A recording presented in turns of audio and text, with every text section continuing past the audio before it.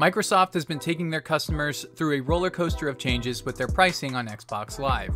On January 22nd, the company announced a price raise on Xbox Live memberships from $59.99 per year to $59 for just 6 months, doubling the rate for a lump sum yearly prescription. After serious backlash, Microsoft rescinded the change quickly only a day later and told customers their Xbox Live membership costs would remain the same. In addition, free-to-play games Fortnite and Call of Duty Warzone are now available to play without an Xbox Live membership. Hitman 3, the stealthy assassin game developed and published by IO Interactive, has released to a fantastic start. It has outsold all its predecessors and has topped the physical sales chart in the UK. It barely edged out Animal Crossing's New Horizon, which has held the best-selling spot over the past few weeks, and nearly half of all its physical sales have been for PlayStation 5, with the PS4 and Xbox consoles evenly splitting the difference.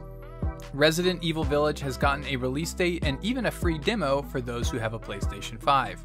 The game is set to release May 7th, but the demo is out now for those fortunate enough to have PlayStation's latest console. It will release on both old and new generations of consoles, but those who want to upgrade don't need to fear purchasing the older gen versions, as a free upgrade to the next gen version will apply to all owners of the game. Also releasing with Village is Resident Evil Reverse, a multiplayer segment similar to what has been implemented in last year's remake of Resident Evil 3.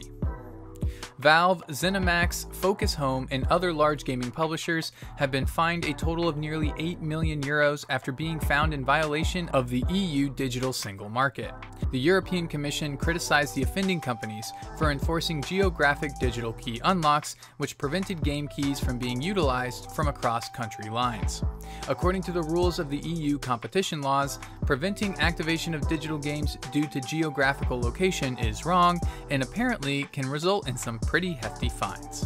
God of War developer Santa Monica Studios has posted a job listing for a title which does not seem to have anything to do with their God of War series. The listing for a new art director tempts applicants with the prospects of a large-scale, genre-defining project. It will be interesting to see what Santa Monica has up their sleeve, as God of War has been their primary focus for many years. While the God of War series has certainly shown Santa Monica to be a capable studio, time will tell if their skill holds up with something new. The incredibly popular Fortnite is getting an equally popular cast of characters to be unlocked or purchased in Chapter 2 Season 5. The legendary Predator, a skilled and honor-bound sci-fi hunter, is now available complete with emotes, banner, and weapon. Also available for purchase is the T-800 Terminator himself, ready to do what Terminators do best.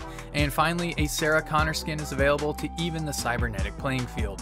With so many popular cinema characters on screen, one might be tempted to rename their favorite battle royale Movie Night. Update 1.1 has dropped for Cyberpunk 2077 and begins to fix many of the launch issues that have plagued console and PC players alike. Focusing on quality of life issues and bugs, the update is supposed to address system stability, AI interactions, memory usage, and correct the corruption of oversized save files. The biggest game of 2020 seems to have a long journey ahead to correct many glaring issues which have been present since launch, but hopefully this update will be the first of many that will craft the futuristic RPG into the game it should have launched as.